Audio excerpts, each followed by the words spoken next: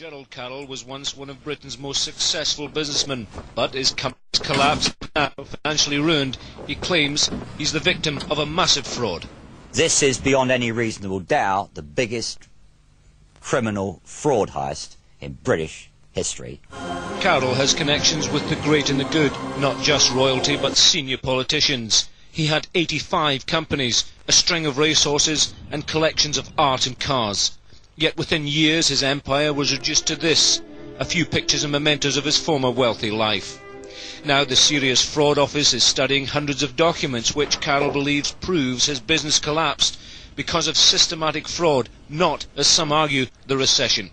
He says dummy companies were set up and others had their names swapped.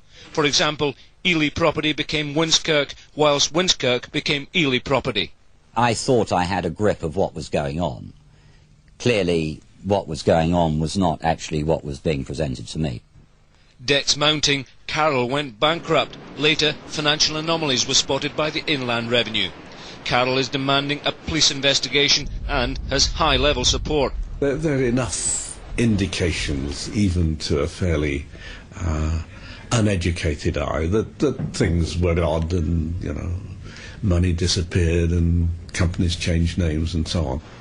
Scotland Yard is now waiting for the Serious Fraud Office to complete its deliberations. Meanwhile, the collapse of the Carroll Group remains one of Britain's most enduring business mysteries.